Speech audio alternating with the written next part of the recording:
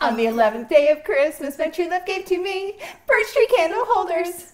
Yeah, yeah, you see? You keep singing and people do stupid things.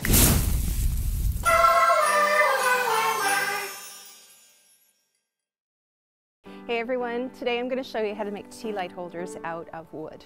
So the wood I've chosen to use today is it's actually a fire log I bought. You could use birch or whatever wood you like. So this is what I chose to use. I'm going to cut 3 different heights, so it's going to be kind of a pillar effect, a staggered heights. Safety first.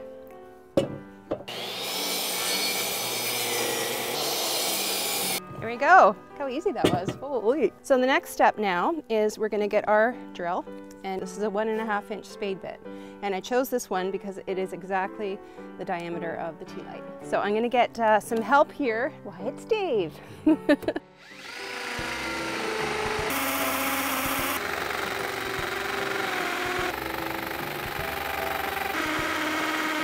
Okay, so we've drilled the hole now. I'm just going to see if the tea light fits. Great, perfect. So while we're at it, I want to show you another version.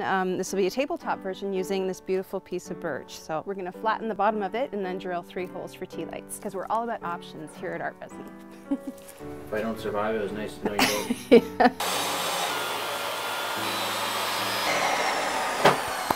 Yeah. That is beautiful. Let's go drill some holes. We're going to resin it and it's going to look amazing. So I've already mixed my resin and my hardener together here, and now I'm ready to art resin my tea light holders. Okay, so instead of brushing it on, what I'm actually going to do is just use my hands. Gloved hands, of course. And the reason for that, it's got a lot of little crevices and nooks, especially this one. So if I use my hands, then I can just make sure that it's covered. So I'll just get a bit of resin on my hands. So I just like the option of being able to use these indoors or outdoors because the ArtResin is going to make them weatherproof. Okay, so we're going to let these sit for 24 hours and we'll see how they look tomorrow. Okay, great. So we've got our tea light holders, and I couldn't be more pleased with how they turned out. It's amazing. And again, the reason we resin them is to make them suitable for outdoor use.